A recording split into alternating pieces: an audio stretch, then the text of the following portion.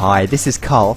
In this video we're going to show you how to build Harriet's house, a chicken coop which can hold up to 5 chickens depending on how large they are.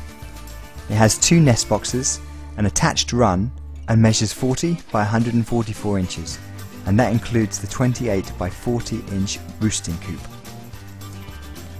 Chickens love this one, and it's very quick and simple to keep clean.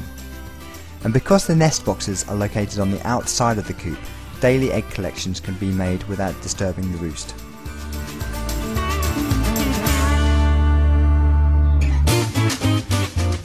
Step 1 is to assemble the base frame. For this you'll need 2 pieces of 2x4 measuring 144 inches and 2 pieces measuring 37 inches. Firstly, find a nice flat level working area to begin the construction. Then position the pieces as shown in this diagram and nail them together.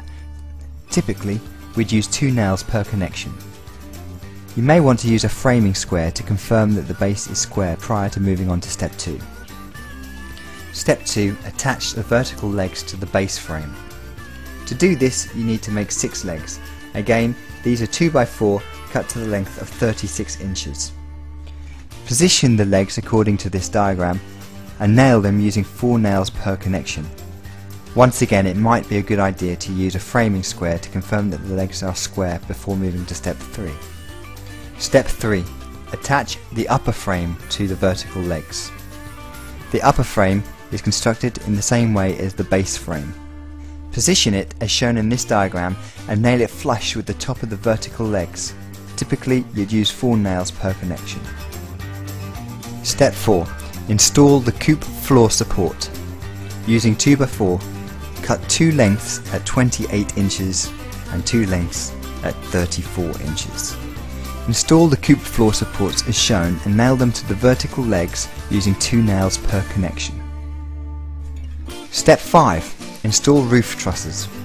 In total there are 8 roof trusses cut from 2x4 measuring 34 3/4 inches. These need to be cut as shown in this diagram. Once cut, attach them to the upper frame using 4 nails per connection. Step 6. Install the coop floor. Using 1/2 inch ply, cut a shape measuring 35 inches by 37 inches. Now cut out the notches as per this detailed shape drawing. Place the coop floor on top of the coop floor supports and fasten them with 4D nails. Step 7. Install the coop front wall and the door opening. The front wall is made out of 1/2 inch plywood cut 37 inches by 38.5 inches. Attach this to the inside of the second truss as shown in the diagram. It can be nailed to the truss and the vertical legs using 4D nails. Step 8. Install the coop side wall. To do this, once again, 1/2 inch plywood cut 16.5 inches by 35 inches. Step 9. Install the coop back wall.